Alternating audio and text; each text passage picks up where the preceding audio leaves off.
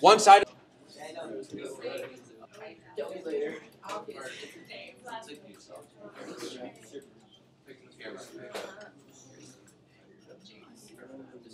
Now right here,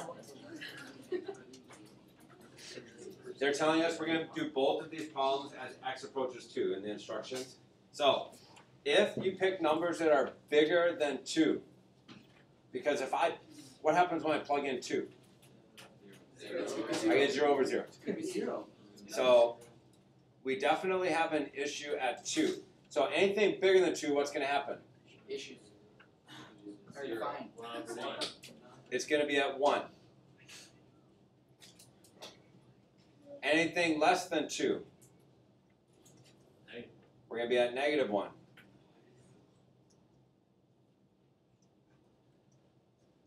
-1. Whatever. So this is what we talked about the other day. What they will do then is they will ask us some different questions. They can go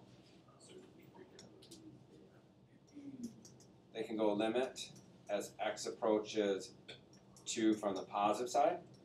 What's the limit as x approaches 2 from the negative side?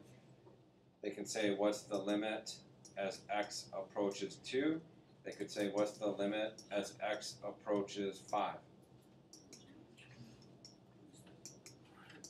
So I'm going to give you about a minute. I want you to look at those different things and with somebody next to you, discuss the graph. Now, when you see 2 from the positive side or 2 from the negative side, that's what they mean by a one-sided limit. As you get close to 2, but you're coming in from the positive side of the x-axis, what are your output values approaching? 2 from the negative side. That would be the negative side, the negative x. You're moving in from the left. What are your output values approaching as you get close to 2? That one and that one. So do all 4 quickly with somebody sitting near you. Discuss them, and we'll see what we get. If I approach 2 from the positive side, I would be here, I'd be here, I'd be here, I'd be here, I'm here, I'm here, here, here, here, here, here. What are my outputs? 1. As I approach 2 from the negative side, I'm going to be here, then I'm going to be here, then I'm going to be here, then I'm going to be here, here, here, here. -1.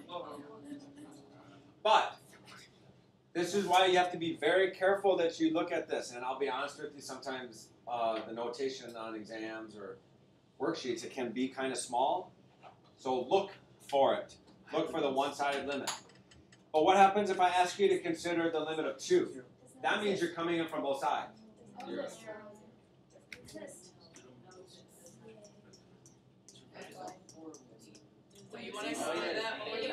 Does not exist. Because now, one of my fingers is on the line up here, one of them's down here, and as I trace them in, my fingers do not come together. They're in separate spots. What happens if I ask you to approach 5? Because everybody assumes, oh, it does not exist when they see this problem, but if I ask you to approach 5, now that's out here, and I'm here, here, here, I'm here, here, here. They'd be coming together. It'd be 1 also. So please pay attention to what they're asking. Yesterday there was a homework problem on the worksheet where it had the asymptote at -3 and a hole at -2. If I ask you to approach the -3, there would be no limit because as it hits the asymptote, 1 goes up, 1 goes down. But at -2, you are actually running into the hole, so your fingers would want to come together.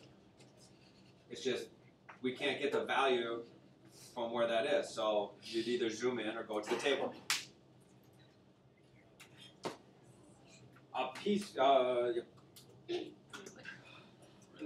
x plus 2. So x plus 2 only when your inputs are greater than 2 is what it's telling you. So 1, 2, there's my input of 2. When I put 2 in there, I would be at 4. I'm going to use a solid dot for that one because it can be greater than 2 or equal to 2, so we put a solid dot. Now, as I move to the right, I pick inputs greater than 2, and I keep going out to the right. my graph has a slope of 1, so it's just going to continue on that line. And if I do that one, x squared, U-shaped graph, right? Yeah. Over here, it's going like this. At 1, I'm at 1, and at 2, what's going to happen?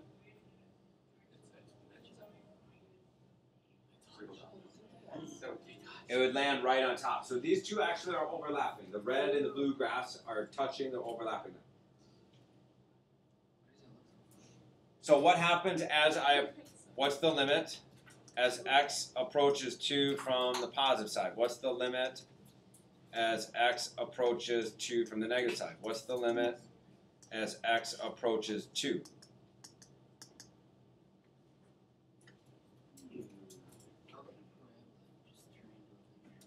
It's not linear. Oh, sorry. It's not linear. No, they're too different. It doesn't turn into. Just Okay. What's my limit? 4. 4. 4.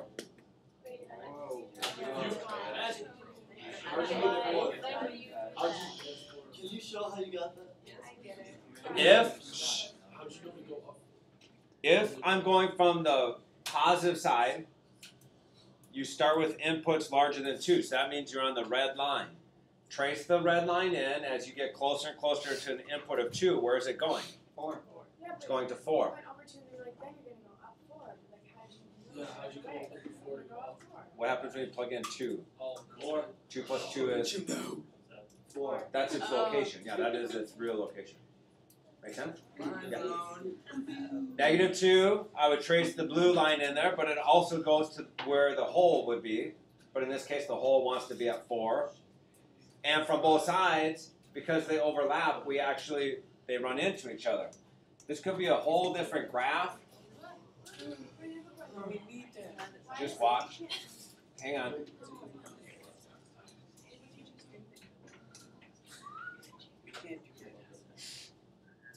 Did you hear me?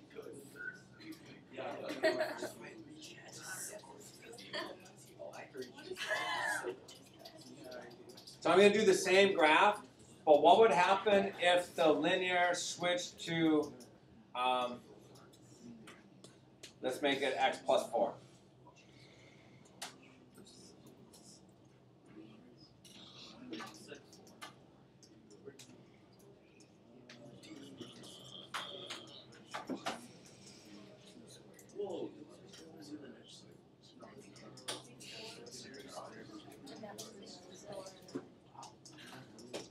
Okay, look at this graph. I switched the linear to x plus 4, so it's moved up a little bit. So as you come into 2 from the positive side, you'd be moving in from the right-hand side. You're tracing this in. It is coming to 6. From the negative side, as you move into 2 from the negative side, it is 6. But as you come into 2 from both sides at the same time, The limit does not exist.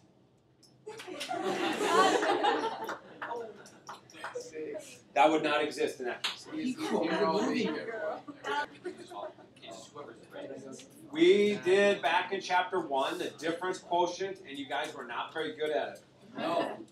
But by the time we get to chapter 12, I think you guys are a little bit better. So, I'm giving you a function, and I'm asking you to work with this function, and we're saying do this. So I want you to put 1 plus h into the function. So it'd be like 1 plus h gets squared minus 1 plus h. I did the very first thing right here. I said 1 plus h was going in to my function wherever you see the x. The x is the input variable. So drop 1 plus h in for all the x's that you see. Are you good? Then it says subtract the function when you've plugged a 1 into it. So we did this. We said, okay, really separate it out, square brackets or big parentheses, whatever. 1 squared minus 1. This is all over h, And what you're doing is the limit as h goes to 0. Okay. Now, can you see how we plug it in? Yes. Questions about how we plug it in? No? Good. Okay, here we go. Limit as h goes to 0 of 1 plus 2h plus h squared. If you take that 1 plus h and you FOIL it, 1 plus h times 1 plus h, you get this. Distribute the negative sign here, I get -1, negative h. Over here, I get 1 minus 1 is 0. Right? 1 minus 1 is 0, right? Yeah. So, I mean, there's nothing out there. So it's all over h. I see a 1 here that I can cross off, and I see a -1 that I can cross off. So I'm looking at the limit as h goes to 0. What's 2h minus an h? H. So I have h squared. 2h minus h leaves me with an h. If you say that enough, it starts to sound weird. Kind of like saying limit. What's the limit as h goes to 0? Factor the h out now on top. All over h. Cross it off. So you got to factor it out. And now we're looking at the limit as h goes to 0. Oh, wait. Oh, Oh, no. I can't. Oh. It's one. That's a 1, people. You gotta yell at me when I do that. 1. No. Yeah. The whole problem. Now, that's the first time. Before that, you have division by 0. If you try to do a direct substitution, you'd always have h on the bottom. It wasn't until after you factored it out and crossed it off. Now when you plug it in, what's left? 1. This is leading us into the difference quotient, which is how we can calculate derivatives, which we'll do more of that tomorrow. But keep going on your work.